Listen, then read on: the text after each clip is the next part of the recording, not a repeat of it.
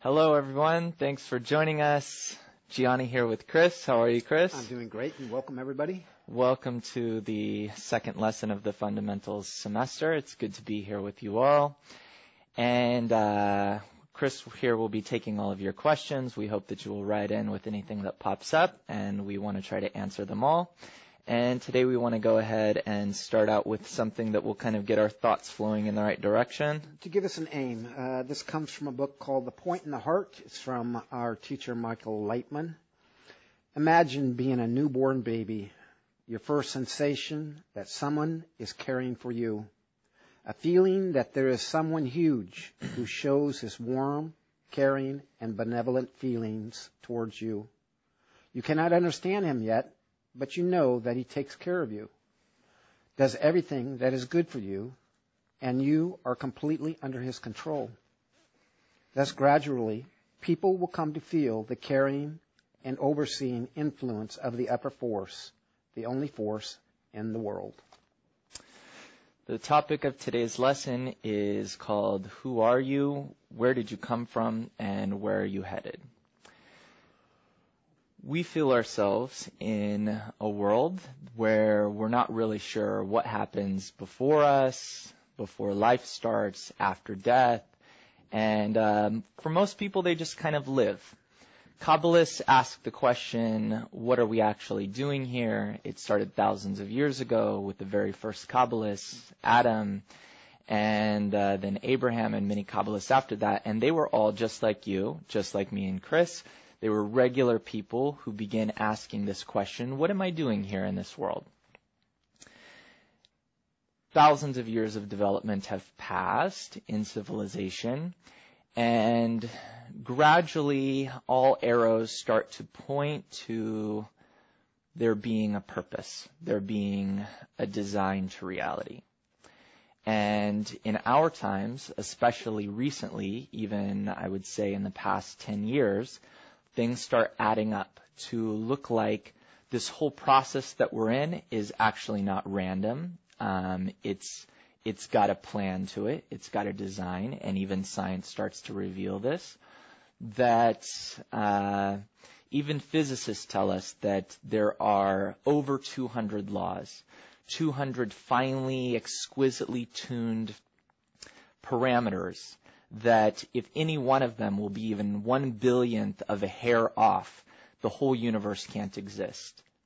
Not only can life not exist, but the entire universe that all came out of this single point called the Big Bang, which wasn't an explosion in the middle of space, but rather, as physicists discover, it was actually this point. We don't know what happened before this, and science also doesn't research this because there's nothing to research.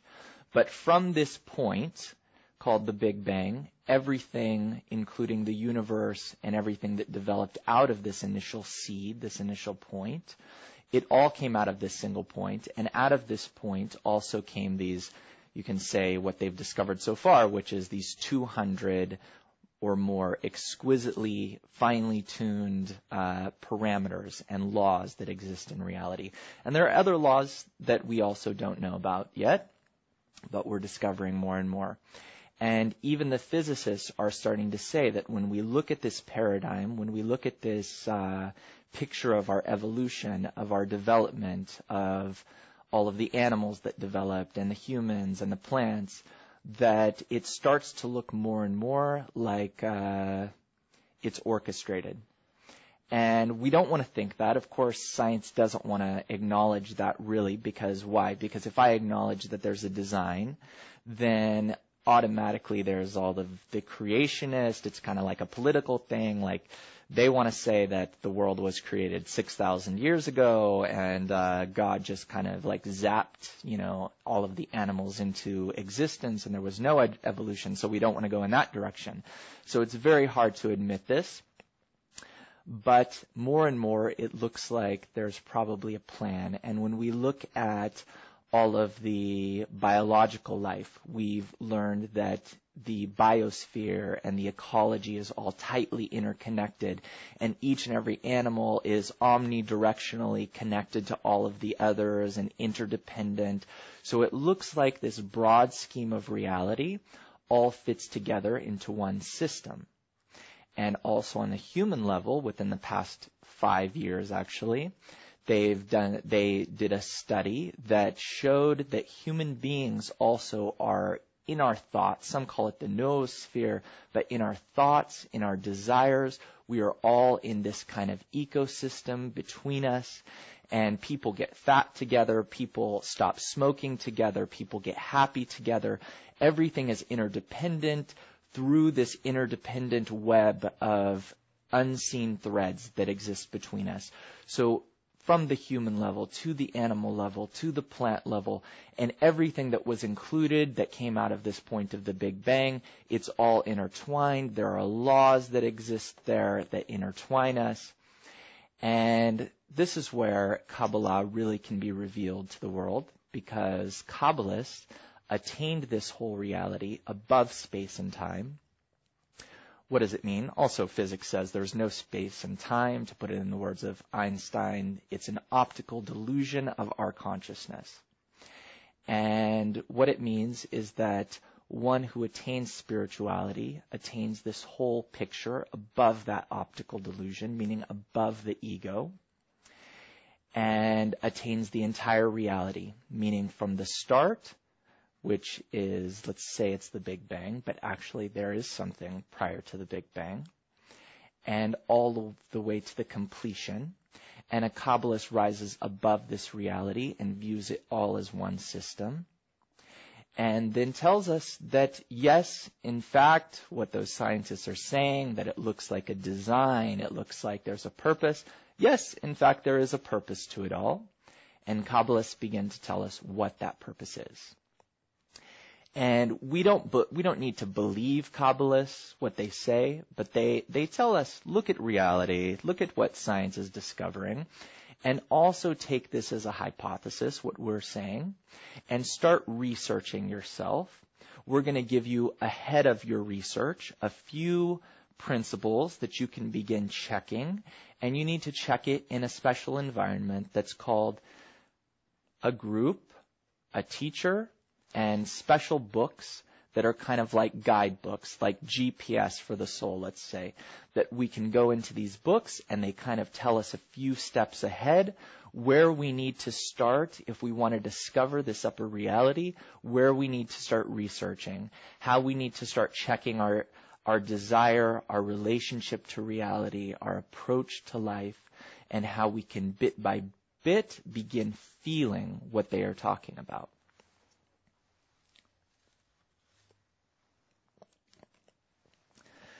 So let's go to one of the great Kabbalists, Yehuda Ashlag, known as Bala Sulam, which means master of the ladder, because he wrote the ladder commentary on the book of Zohar, meaning he brought it down to a level that anybody can basically use this book, if it has this commentary, can use this book to make a spiritual ascent. Whereas prior to Bala Sulam, the books of Kabbalah were written in such a way that only one who was studying next to a Kabbalist and who received the approach to these books, meaning I need to be formatted in a certain way, and then I need to use the books. I need a special approach, and then I can actually use them for self-change. And without being given this approach, receiving this approach from the Kabbalist, I'm not able to actually use it.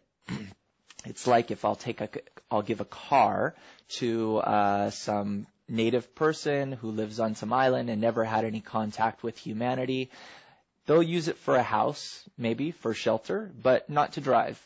So this is basically the way people throughout history, the many scientists from Leibniz to Newton and Pythagoras and Plato, they all tried to use the books of Kabbalah, but they didn't receive this approach, so they didn't know how to use it. So let's go ahead and get into this writing of Bala Sulam, and it is on page 565 from this book, Kabbalah for the Student.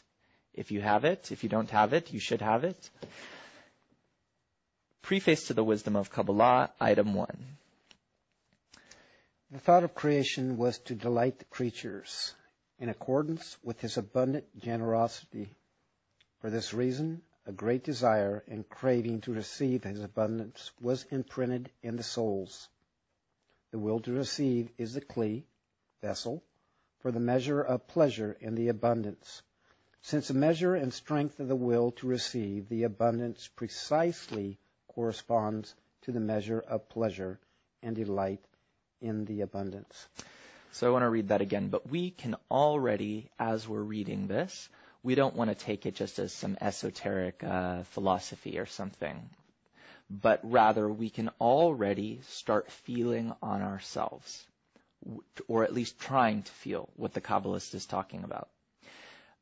We can already feel that for us, for human beings, our whole pursuit, everything that we do in life is basically to become happier, to become better off, to become, at the very least, more comfortable, or even less, if not more comfortable, to at least not suffer.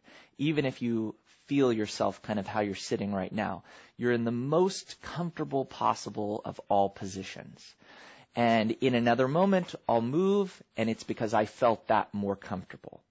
And and if you see a whole room full of people, you'll see that each and every one has a different sense of what's more comfortable. But each and every one is trying in each and every state to be as comfortable as possible, to suffer as little as I possibly can. And if I can get to the state where I'm not suffering, only then I start really thinking very seriously about how I can improve my situation, how I can maybe even be happy. You know, many people are looking for happiness these days, but it's not that everybody is like ostensibly searching for happiness, because most people are engaged in, first of all, how to not suffer. The point is that our essence is a will to receive fulfillment. So first of all, not to suffer, and later on in the spectrum, to receive pleasure. And this is good. And why is it good? Let's read the quote one more time. Okay. The thought of creation was to delight the creatures in accordance with his abundant generosity. For this reason, a great desire and craving to receive his abundance was imprinted in the souls. In other words, this will to receive, which is our essence, was given to us. This is the essence of creation. And the fact that we feel ourselves kind of randomly developing through, billions of years and then thousands of years in human society. So this is from above, and this whole societal direction of development and history, it's all in pursuit of how we can be more and more comfortable and maybe even be happy. The will to receive is the kli, vessel, for the measure of pleasure in the abundance. Since the measure and strength of the will to receive the abundance precisely corresponds to the measure of pleasure and delight in the abundance. So there's a law in reality, which is that, so just like we said, there are 200 principles that the universe can exist on. So there's another principle. And this principle, this law, which is going to sound very obvious to you, but Kabbalah is a science, so we like to really overanalyze it and scrutinize it so that we can sense where we can be more fulfilled, right? And this law is that there is no pleasure without a desire. If I have a chain smoker, let's say, chain smoker gets on a plane, 15 hours later, he wasn't allowed to smoke the entire time, give him a cigarette. Let's say he's out of cigarettes and I'm the one to give him the cigarette. I am suddenly his best friend. Okay, he loves it. If I go to a non-smoker who just got off that same plane and I give her a cigarette, she's going to be disgusted by it. She can't even stand the smell of it. Or let's say we have a nice Thanksgiving dinner and everybody's stuffed to the brim. Mom really pushed like the 7th, course of dessert on us. What do we want now? After all this wine and goodness that we were looking forward to for days because Thanksgiving was coming up, we want sleep. We've already exhausted that desire. The pleasure met the desire and put the desire out. And now we need to go to a new desire. first sleep. And let's say that now suddenly the doorbell rings and we all go to the door. Who is it? Gianni ordered pizza. There's boxes of pizza. Is anybody going to be appreciative of this otherwise savory, delicious pizza? Obviously not. Why? No desire. So it's a very simple principle in theory that if I don't have a desire, I can't enjoy. So this is why it's said that the Creator gave us this desire. Also, Creator, I don't know what Creator is. It's maybe something we'll get into it later, but it's definitely not what is commonly believed, and we don't have to believe, and it's also okay if we believe already. But this, whatever this is, this initial force that sets into motion this entire plan of creation that humanity is developing through, it imprinted in us this desire to receive the abundance, because the purpose of creation was to fulfill the entire creation with infinite abundance. Therefore, we have this lack that is called the will to receive. So let's move on. Could I back up just for a second? There's something that I would really like to express, and that is that Kabbalah also talks about something very important could come about because of people coming together. And we will go into this a lot all the way through all the teachings of Kabbalah. So basically, in a roundabout way, what I'm asking for is let's start a process going right now of coming together. And whenever you come to a class, whether it's from San Francisco or it's from LA, St. Louis, whoever's given the class at that time, if you would mind going ahead and put in your name and where you're from, just to give the sense to other students. It's a start of something that's going to be very, very important. So whenever you come into a class, please, if you don't mind, I'm asking you for a favor, just put your first name, where you're from, and we'll go on from there. And I know as we go along, you'll learn more about why we're asking you to do this, and it'll become something very special and very deep for all of us. So please do so. And another thing is, you don't know Gianni and I at all, and you don't even know who's on the screen right now. And everybody's afraid to ask a question. It's sort of like, well, do you mean this, Gianni, or do you mean that, or what the heck is going on here? I didn't understand this, or whatever it is, but I'm afraid to ask because it may be a so-called silly question. There's no silly questions, people. Feel comfortable. Part of this is that we need to come to a very safe and secure environment. And please, by all means, ask any question that we're speaking about at the time. There's no big, no small, whatever it is. But please start with simply putting down your name whenever you come into a class, where you're from, and as time goes on, I think you'll understand more why I'm asking you to do that. Yeah, so I just want to continue what Chris was saying, that no matter what people are engaged in this world, whether you're a scientist like my wife, or you're a CEO or a rock star or whatever you're doing in life, all of these pursuits, basically, even if they're the most intellectual, you're Einstein, all of these pursuits have behind them this basic desire for fulfillment. Somebody like Steve Jobs, if you remember how he dressed, he always wore, a black shirt and jeans. To Steve Jobs, you really, you couldn't impress him with like a Louis Vuitton something, I don't know. For him, the excitement in life and the way he received his pleasure was to, redefine how the whole world kind of connects and like redefine their lives. For another person, it's to discover something in a laboratory. For another person, something else. But in short, it's all a pursuit of pleasure. And one who can do fancy math equations, it's because they're on fire while they're doing it. It's exciting to them. So what do I want to say? That when it comes to the wisdom of Kabbalah, nobody is smart. And because we're talking about how to be fulfilled, you've probably heard that the wisdom of Kabbalah is the wisdom of how to receive. That currently, if we look at society, we see that people generally are not happy and all, the World Health Organization says that by 2020, depression will be the number one illness in the world. So that just goes to show, as much as people are happy on the outside, so-called, that in truth, it's a problem of how to receive. So this is why the wisdom of Kabbalah can be revealed today. And what I want to say is, just to complement what Chris said, is that there's no smart, even though I started out with physics and all of this, there's no smart here. It's all just to create support for this basic pursuit, which is how can we truly be fulfilled. This is what the wisdom of Kabbalah is about. And by the same token, if you have questions or you feel like I said something kind of screwy, ask it in the form of a question, and we'll be happy to follow up on that. So what you're trying to say is, no matter what type of geek you are, a computer geek, a sports geek, or whatever you are, and you look at the other person as kind of strange or whatever it is, you'll find out that you're more similar than you ever thought you were. And when it comes to the wisdom of Kabbalah, everyone is basically equal.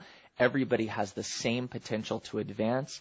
Those who became Kabbalists, and a Kabbalist discovers, first of all of the sciences, because science really, it's not divided into this chemistry, physics. This is just because we have small brains. We use 4% of our brains, and one single person can't process it all.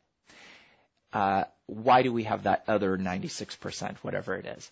This is so that we can develop this spiritual, we can use it for spiritual advancement. And when the wisdom of Kabbalah opens to a person, it's called the opening of the eyes. Of course, then you use this entire brain.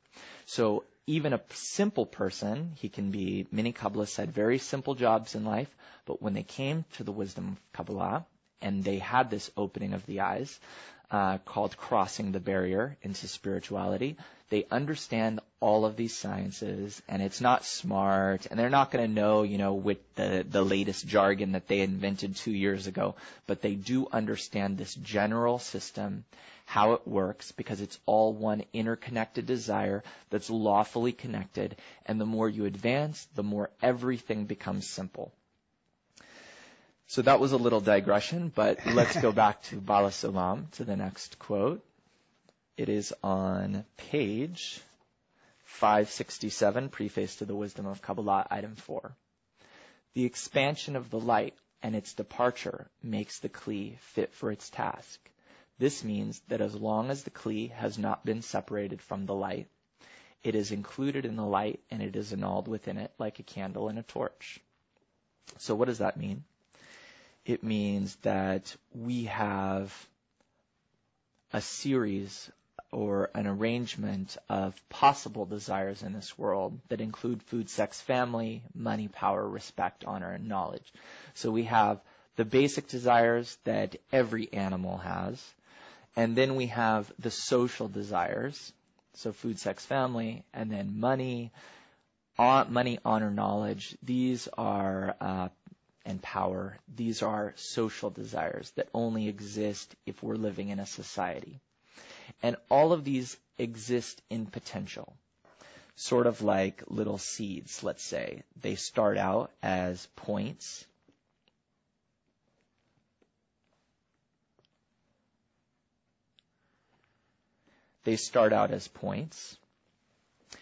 And even if these points get bigger and bigger, so even if I'm a little baby, let's say, okay, let me label them. So let's say you have food, sex, family,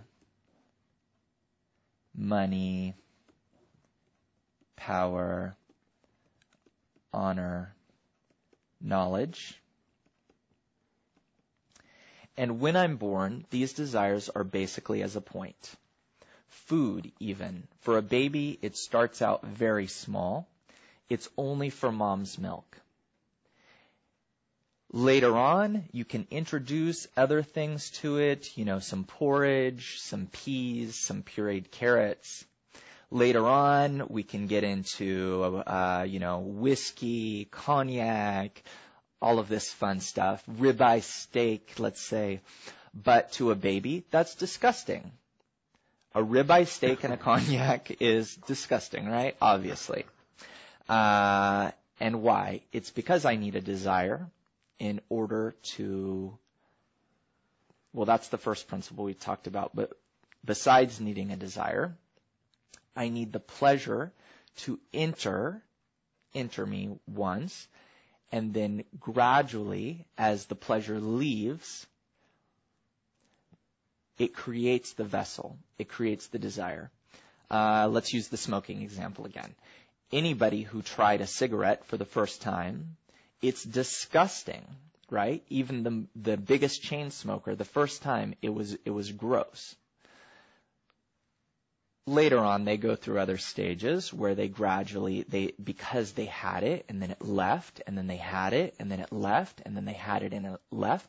This builds the desire. And it's the same way when you're feeding a baby. The first time we fed my baby, I have 2 kids, one is 6 months. The first time we fed her an avocado, she gave this like disgusted look, and gradually she started liking it, missing it, liking it more. And this is the way all of our desires work. That first of all, we need the pleasure, or as Kabbalah calls it, the light. We need the pleasure to come and create the desire. Though we start out with a point. We start out with a point, meaning a possibility, a seed that can grow into something. And as this pleasure develops the desire, it gets bigger and bigger and bigger and bigger. Food, sex, and family, our animal desires, money, power, knowledge, these expand from within the society, that the more we feel them and the more we've experienced them and had to do without them and then gotten them a little bit more and then had to do without them, the more our desire grows. So this is what Bala Sulam wants to say. And Are we going to go to a clip right now? We need to check some technology here, Johnny. Oh, sure. I'm sorry to interrupt everybody, but somehow we're not being connected somehow. Well, let's go to a clip then, actually. That's a good idea. Yeah, let's go to a clip, and then we'll try to figure out what's going on here. Do you want to introduce the clip really, very quickly? No, it's okay. We have a clip that is about exactly what we're talking about, which is adhesion with the Creator, which is the ultimate purpose. And this is a clip by our teacher, Dr. Michael Lightman, and let's check it out.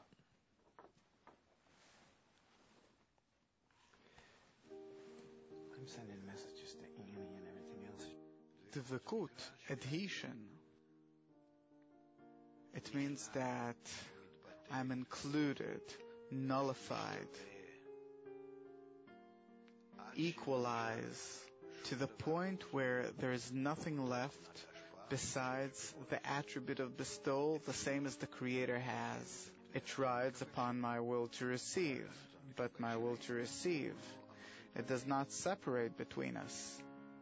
But the attribute of bestowal which I have acquired, it is truly like the Creator, and then it means that we're adhered.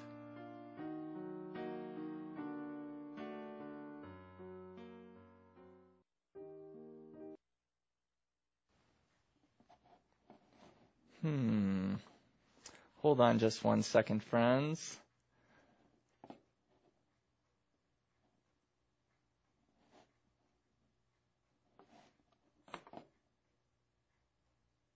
I'm not exactly sure how to get to that.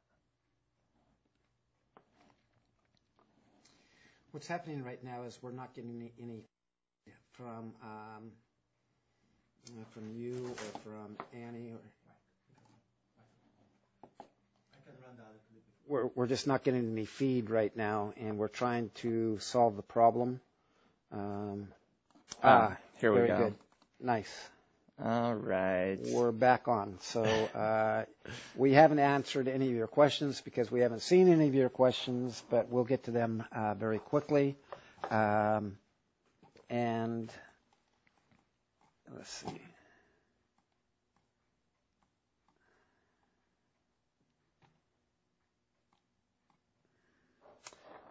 Okay.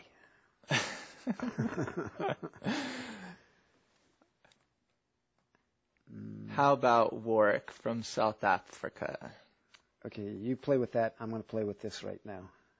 Hey, Warwick, how are you doing? Is it because of the ego that suffering comes about? If so, how can we prevent that? It's a good question, and it's true that the only reason why we feel suffering in our lives is because we have this ego. And the ego is not the basic will to receive that we spoke about. The will to receive that the Creator created is in order for us to be able to feel the pleasure, as we said, because there's no light without a kli, as Kabbalists say. There's no desire. Try to unplug and then replug this here. There's no desire there's no light without a kli. So without having first a desire, we can't enjoy. If we look at the diagram, we see that when it comes to food, sex, and family, these are not considered egoistic. In fact, even money, power, honor, and knowledge are not considered egoistic. It only depends how we use them. So the fact that I have a general desire to receive pleasure, or even that I want people to respect me, or for me to have power, or to have a lot of knowledge, this is not considered egoistic. It's only that I gauge myself with respect to what other people don't have. Meaning I have $1 billion in an account. I have so many zeros in my account I don't know what to do with. And for me, they really do nothing. They just sit in the account there. I don't know what to do with them. But for me, the pleasure, because I can only enjoy so much in life. What can I really enjoy? Another fancy restaurant, another French laundry, another bottle of wine, more okay, how much can I really enjoy? With this body, I'm very limited with what I can enjoy. So how does humanity devise a new way that we call the egoistic way of enjoying? It's that I have more than you. And in my social circle, I feel myself higher than others. And I couldn't stand to be around others if I couldn't feel that at least in something I'm a little bit better than them. This is what's called the ego. This is the source of all suffering in life. And that's exactly but it's also not a bad thing. We don't need to get rid of this. Rather, we need to take this huge egoistic desire and we need to learn to use it in the proper way. And what does it mean to learn? It means that in the wisdom of Kabbalah, there's something that is called the light that reforms. That as huge as a person's desire is, in fact, the more huge this desire is, the more I will later be able to use this in order to bestow. So I will be able to use exactly that so-called evil desire as my spiritual capital.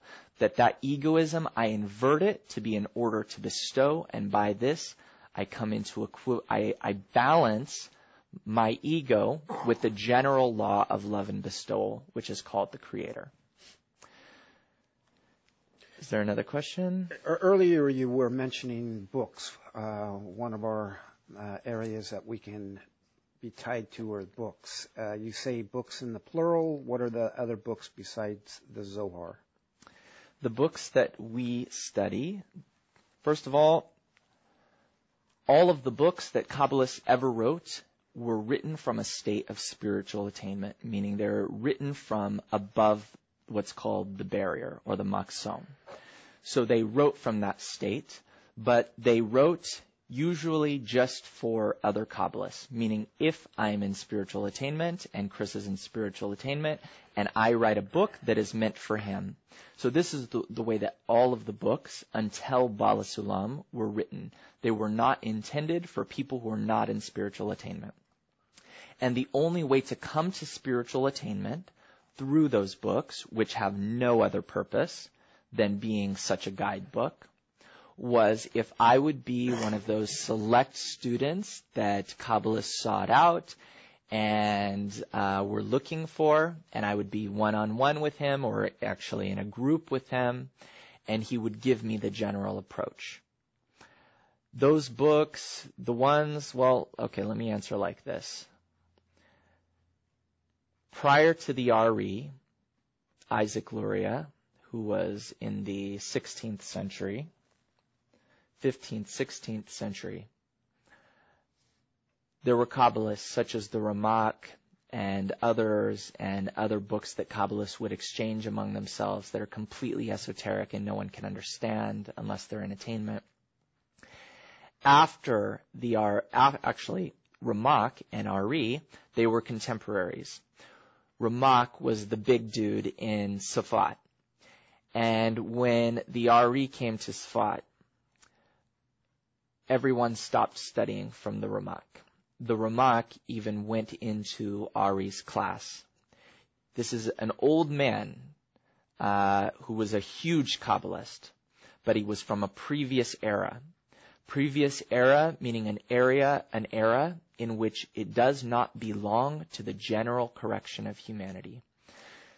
Ramak sat before this young 20-something Kabbalist and started learning from him, because he belonged to the generation already 500 years ago of the final correction. So after this, people studied only the Ari and the Zohar, and the Ari's words were meant to illuminate the Zohar. After that, there was a Kabbalist by the name of the Baal Shem Tov, but he didn't write anything. He gave everyone a method, meaning he worked. He had several Kabbalists in various cities, and they were his students, and he had this broad network, and there was layers. There were circles around the Baal Shem Tov that went from his inner Kabbalistic students to a little more outer circle, to those who were outside, who were just generally religious. And because they weren't ready to study the wisdom of Kabbalah. They were ready to keep customs and so on. So by way of root and branch, they gave them kind of a religion just to kind of keep people united, keep people happy, enjoy. They also studied the Ari and the Zohar. But again, this was only in a Kabbalistic group. From then on, really, everybody only studied the Ari and the Zohar and a few other Kabbalists. Today, what we can advance from and what Bala Sulam prepared for us, meaning he did what no Kabbalist ever did. Meaning you have all of these books which are written from the state of the upper world and only talk about it. And here you have us. And Bala Sulam, what does it mean that he's called master of the ladder? So he built essentially a ladder through which any person could reach the minimal first spiritual degree and cross this barrier. And then understand everything that is written in these books.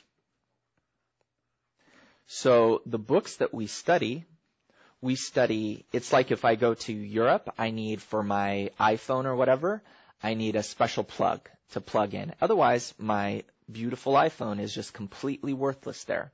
And it's the same way with respect to how we are built internally, that we can only use the texts of the Kabbalists with the adaptation that we get from the Kabbalist who was able to write in such a way as to adapt it for us. So we read, actually, the entire canon of Kabbalistic literature. You'll hear Bala Sulam quoting from the Talmud, quoting from the Torah, quoting from the Zohar, and he also has his entire Zohar commentary, which we read from. The entire study of the 10 Sefirot, which we will get into, and which we study on a daily basis with our teacher, Dr. Lightman. This is a organization of the writings of the Ari, because the writings of the Ari were also disorganized and written in such a way that there's no system. There's no way that I can come from where I sit and gradually begin to feel my way into the upper world. So we study the writings of the Ari, but through Bala Sulam. We study the Zohar, but with this latter commentary, which translates it, which it adds a commentary to the Zohar, which everybody from previous generations, because it didn't have this commentary, thought it was about angels, demons, the Garden of Eden, all types of things. These are all phenomenon that occur within me.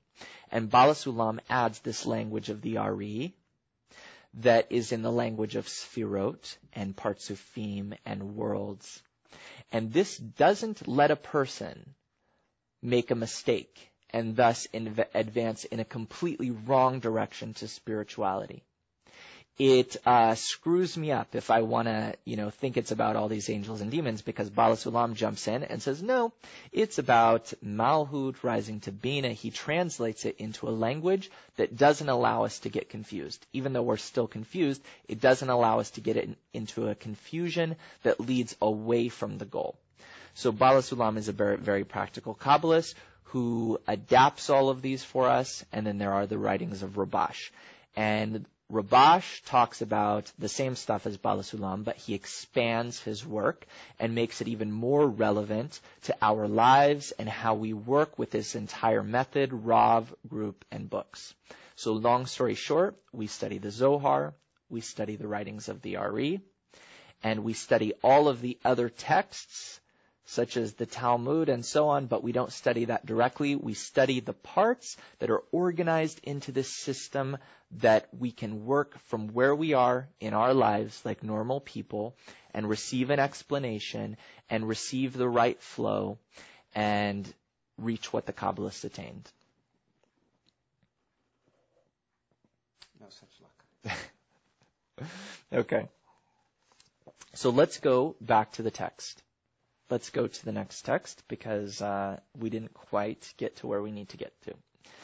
So when they are bound together, the will to receive is annulled in the light within it and can determine its form only once the light has departed thence once. This is so because following the departure of the light from it, it begins to crave it. And this craving properly determines and sets the shape of the will to receive.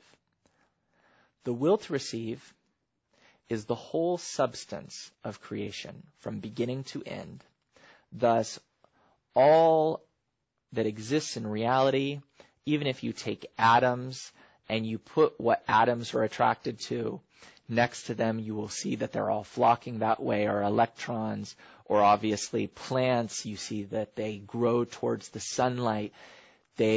Everything in reality is this will to receive that is trying to feel itself constantly in a slightly better state. More comfortable, less suffering, more comfort, possibly more pleasure, if at all available. And this is the entire substance of creation. So it's not just something psychological that I'll switch from a will to receive to a will to bestow. No, this is imprinted in every atom, every DNA particle. It is completely the entire reality, a will to receive. So let's continue. So the will to receive is the whole substance of creation from beginning to end. Thus, all the creatures, all their innumerable instances and conducts that have appeared and that will appear are but various measures and various denominations of the will to receive. So let's kind of draw what Kabbalah says we have. First of all, we have, let's say, this point of the Big Bang, and then matter starts developing for billions of years. In other words, what do we mean by matter? The will to receive, the desire to receive pleasure develops. And this is how all of the gases form and the simple matter, the atoms form, and they form into molecules, single cellular, multicellular organisms, plants, animals, humans. Then we start developing until a few million years ago, and then say 10,000 years ago society started developing, and we start developing through all of these desires for food, sex, family, and then once in society we develop desires for money, power, honor, knowledge,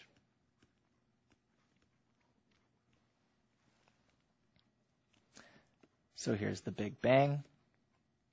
No. Here's the Big Bang, from which all of matter began. And we said that Kabbalah also talks about what happened before the Big Bang. So we learn that we started out in one state, one unified state, where all of reality was one, not just connected, but as one. Say this is the first state. And here we are like a baby in its mother's womb. A baby in its mother's womb has everything. It receives an infusion, a little IV of anything that its body should need in order to develop. And this is like the first state. We're in adhesion with this preliminary force called the Creator. But we don't really feel it. A baby doesn't know where it's at. It doesn't necessarily appreciate that it's good there because it has no contrast. For reasons that we will discuss, from this state, and because the Creator wanted to give us infinite fulfillment, and we have no desire for the fulfillment if we're in this embryonic state. We fall down through 5 worlds.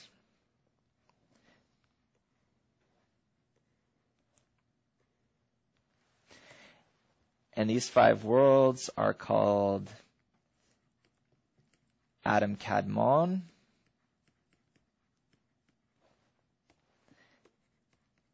Atzilut,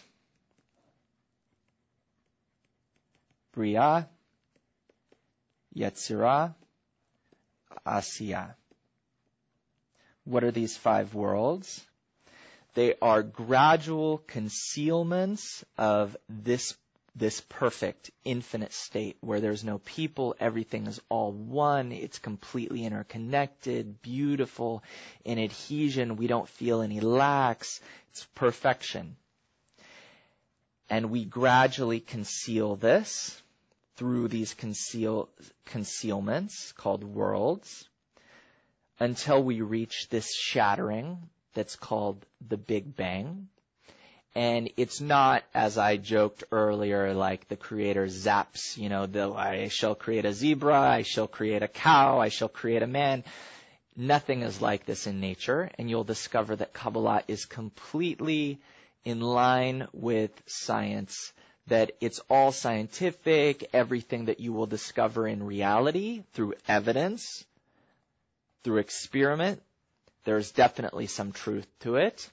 And everything follows evolution, though it's not really a science, right? Because what they discover archaeologically, that's science. But if you take the whole story that's been added to, that we philosophically say it's like we think they developed like that, it's science, but not science by the standards of any other science. Meaning if you try to call our story of evolution to a physicist or to a chemist, science means that you can repeat it in a lab, see how it works, check it if it really works the way you think it is, and we can't do that because it's billions of years ago.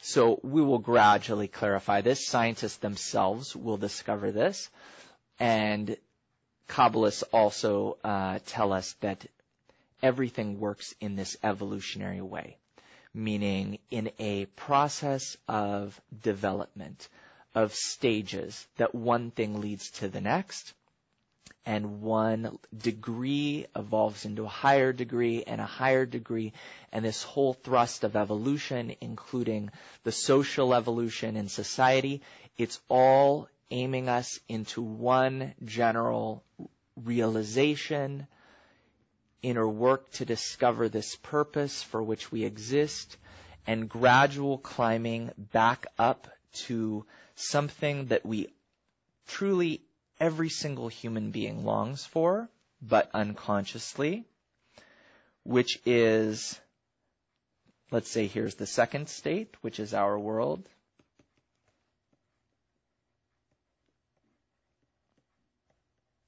And you have the third state, which is roughly equal to the first state.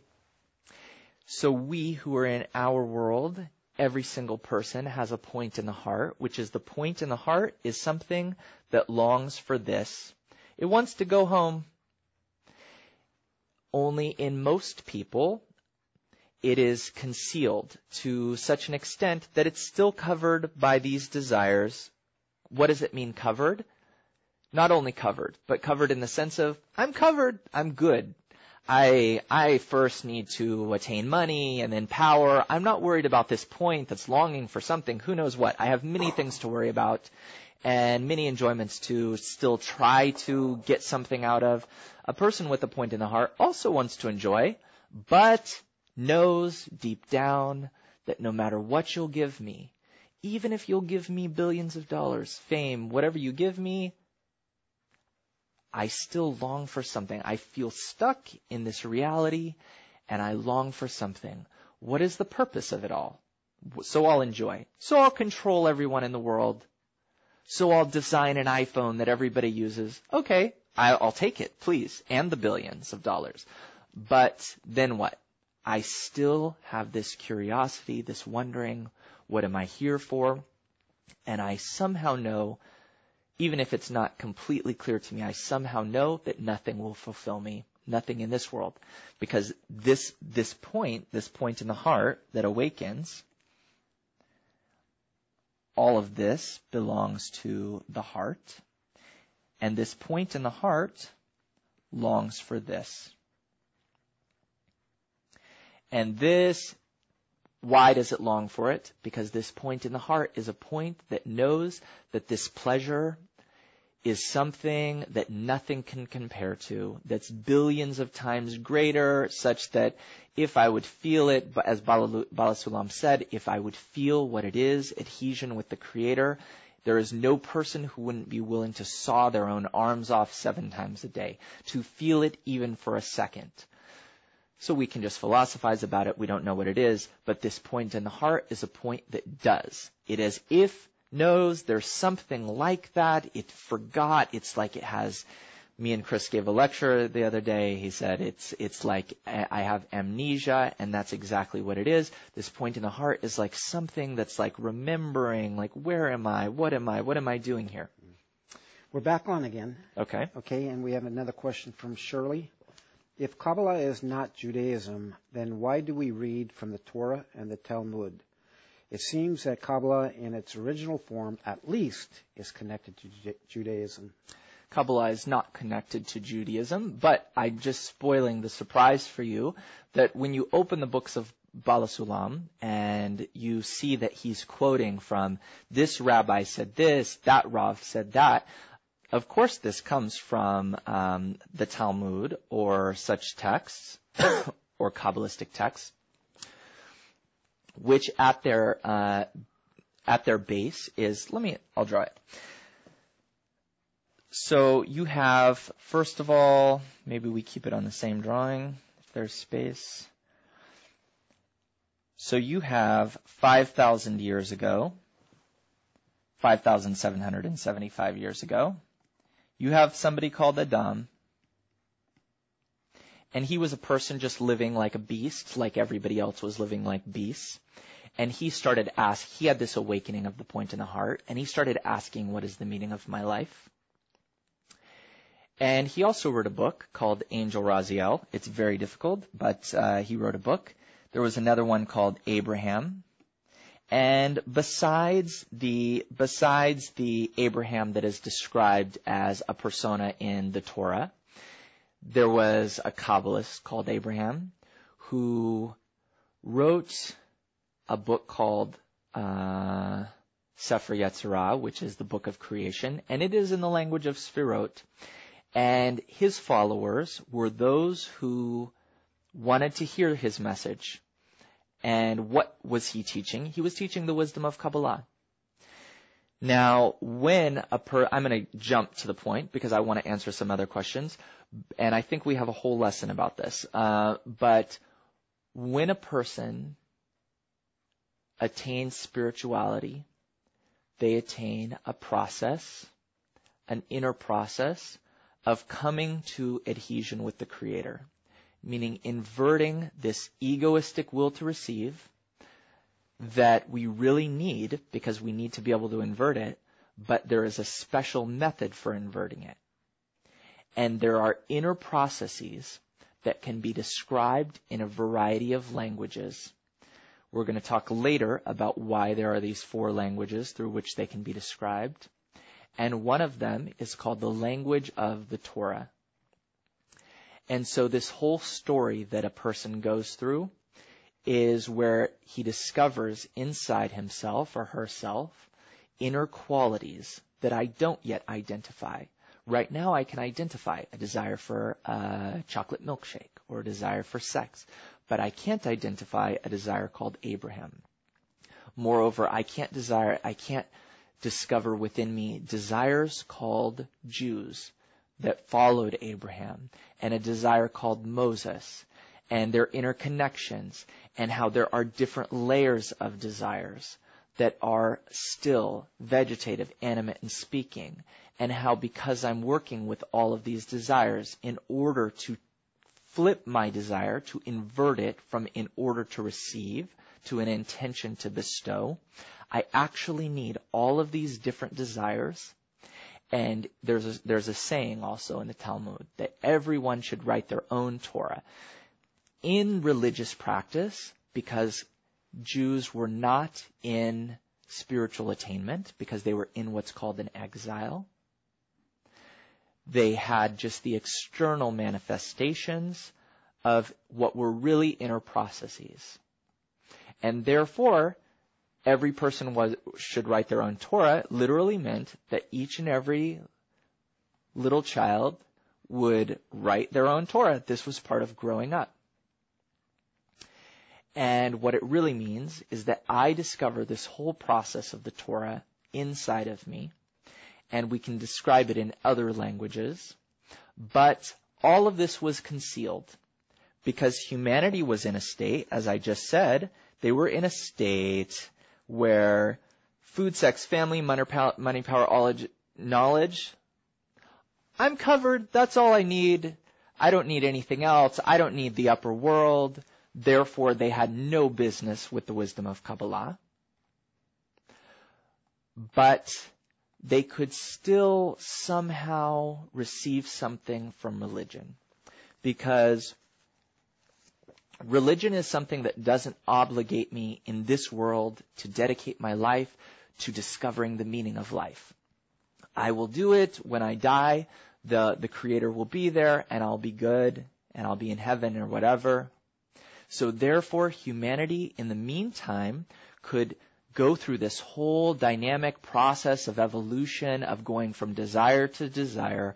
One short circuit, oh, that didn't work out. Another short circuit, that didn't work out. Let's change the political systems. Let's change the social systems, economic systems, until we come to this conclusion that we're not meant to be on this pleasure chase. There is a purpose to life.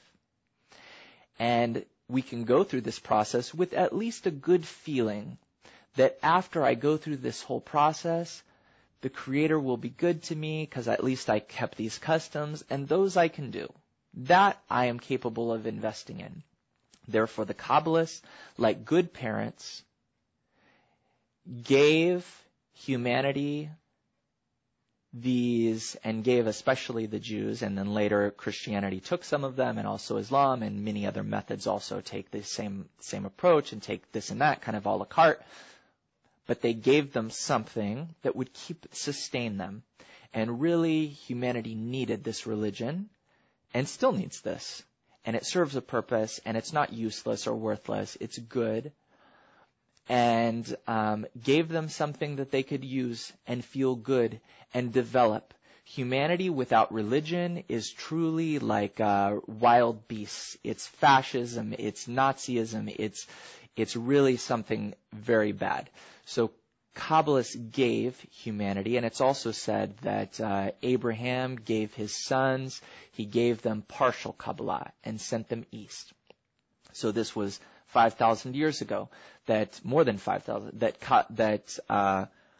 the Kabbalists spread drop by drop these different methods throughout the world, including the religions, and it was no accident. It was all part of the plan. But today, we're not studying religion. We need to back up a bit, and we need to go to the true wisdom of Kabbalah. And we need to, if I come to something that is called the Torah, it will be because I discover it inside of myself.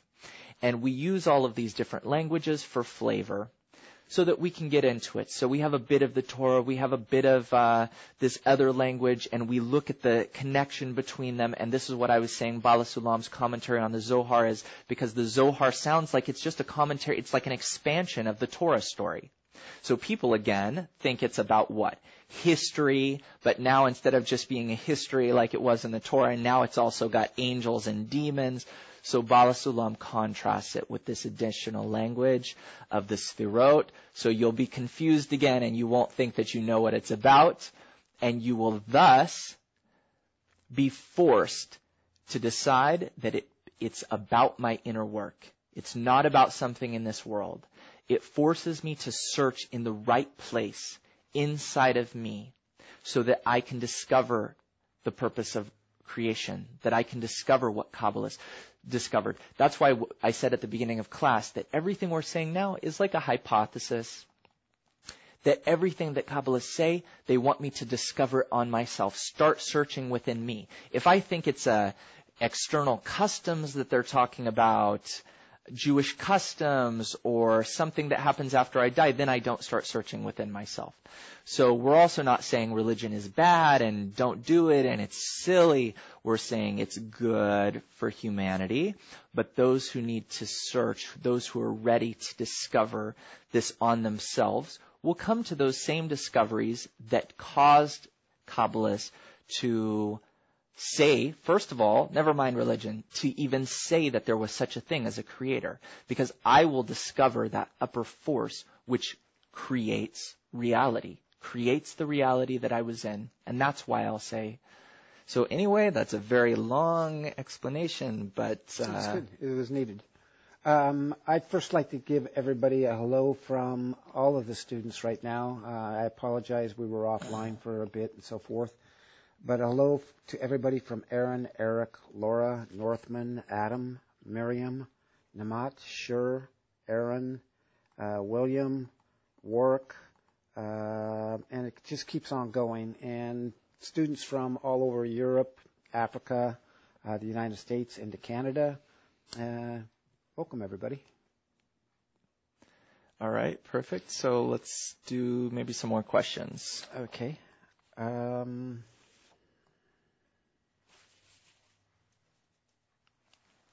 Does Kabbalah teach or recommend a type of meditation as a means for us to adhere to the Creator? Who's asking? This is Shirley from Illinois. If so, what is the style of meditation that Kabbalists practice? Okay. So I'm going to answer in two ways. First of all, no meditation in Kabbalah. Why? Because what people mean by meditation is something insufficient. Because what does meditation mean? Meditation, first of all, look at mathematics. Every equation is an equation. What does it mean? It means balance. Anything that's scientific is about balance. What do I do when I meditate?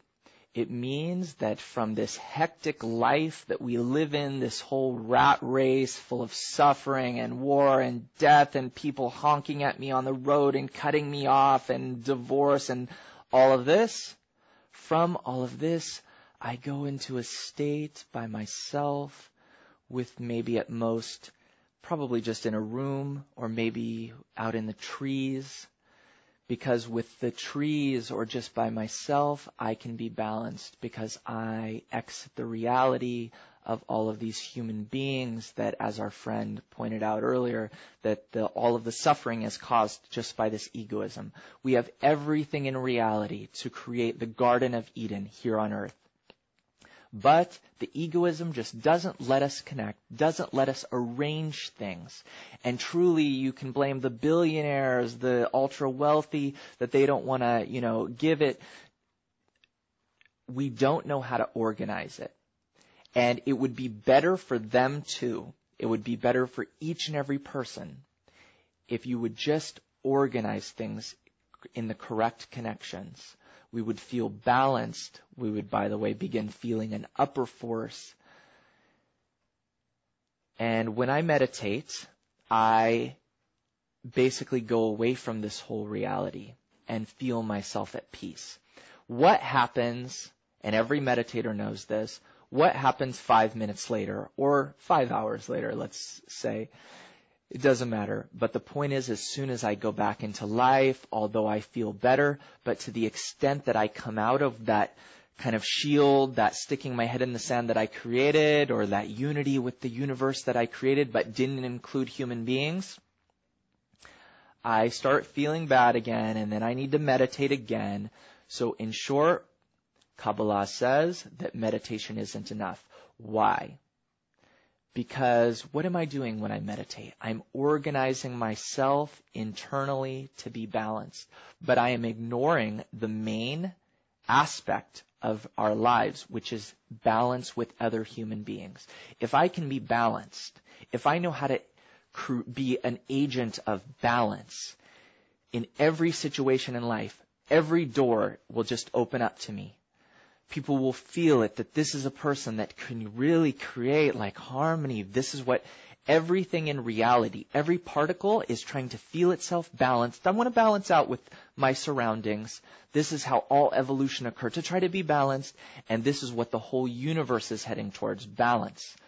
So if I ignore the human beings, and I can't be in a meditative state around human beings, or be like in some special positive philosophy, these people, if you see them, that they're really extreme into this, they're not realistic, right? It's not realistic because you're ignoring the reality. So meditation isn't enough, but Kabbalah is a method by which I can truly come to balance not only with the inanimate matter, that I'll only be able to do it by myself, or only be able to do it when I'm finally up on a mountaintop. We can still enjoy it in the meantime. It's fine if people meditate, that's good, or do yoga, that's all great.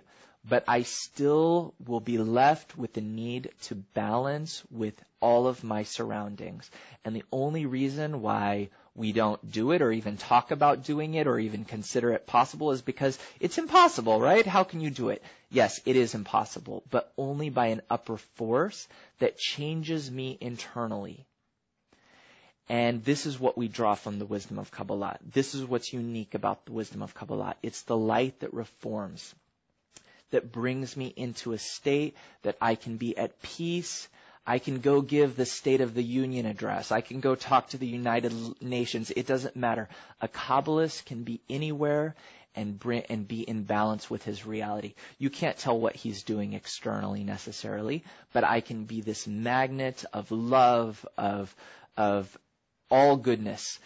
And therefore, meditation is just not enough. I need to expand it to include the whole reality, and that's why there's no meditation in Kabbalah. In fact, Kabbalah is the opposite, that I need to build around me instead of close myself off. I need to actually come into contact with other people, like I see many people wrote in. That's wonderful. And it's already coming out of myself a little bit, and even asking a question and engaging and listening to other people. What are they thinking? Not just in my own minds, but listening to them and incorporating with them and building kind of a spiritual like greenhouse, that we all desire this one thing and we're all moving towards it. Let's go to a question from Adam from San Diego. You were speaking about the 5 worlds. Were the 5 worlds before the Big Bang? Yes, the Big Bang is already considered our world that starts from this initial point, but contains everything in it, and then gradually develops to the point where we will be able to, again, climb up through these very same worlds. So I have Asiya. You can go ahead, Chris, if you have something to say. No, it's just there's the worlds people. You know, a lot of times people get, there's a misunderstanding about what a world is. Does it mean that when we go to the different worlds, do we leave this planet? Is there another semi-planet Earth and another semi-planet Earth? No, what happens is that I conceal. First of all, we exist already. Actually, we exist already in the final state. But this state was concealed until I feel a point compared to the whole of reality. Just imagine in our universe a single point compared to the entire universe. And that point that we feel is the entire universe. So not even just me, my body, but rather this point that I can somehow feel, and I don't feel anything really outside of my body, but that I can somehow feel that I'm existing in the same world with. All of that is considered this one point. And we gradually expand this point until we include this entire beautiful reality that looks ugly to me right now. But when it's because it's like unripe fruit. When I see only half the work, when I see only half of the reality, I'm seeing the ugliest, filthiest, most disgusting part of reality that doesn't fit into the general system. I don't see the whole system and the causes for everything in life, and therefore it looks ugly to me. And I gradually lift these curtains and reveal that reality, and also begin operating that reality. Good. I think we need to wrap up right about now, Johnny. We have some announcements. And I would like to say great questions, everybody. It's been good to be with you, and let's go through these right now. You want me to read? Yeah, if you don't mind. Small type. Yeah. Your next lesson will be on Wednesday, April 22nd. You can watch the lesson at either 8 p.m. Eastern Time or 8 p.m. Pacific Time, as you are now. The primary textbook for all Bnei Baruch classes is Kabbalah for the Student, this one here. The bookstore offers special packages for each semester that includes key books related to that semester. You can find them by going to the bookstore tab on the EC website or just KabbalahBooks.info. The student Q&A forum for our fundamental students is now open. I know we didn't get to a lot of the questions because we had technical difficulties. Next time we will. But please put your questions in the forum if you'd still like them answered. I'm there all the time answering questions, and along with our other moderators. Just click on the forum tab above the chat window, then scroll down until you see the Spring 2015 Fundamentals Forum. Questions go into a moderator queue for our instructors and moderator staff to answer, so you will not see your question being posted immediately. We try to post the question and answer within 24 hours, but some questions may take longer. There are many services available to help you in your studies in addition to the classes. Recordings of the lessons will be posted within 24 hours of the class. You can find them on the archive tab above the chat window. If you have any questions, comments, or problems of any type, please send an email to ec@kabbalah.info. We have volunteers who will help you or make sure that your question gets routed to the right person. And with that, thank you for joining us. See you on Sunday, and we'll be back with me and Chris here.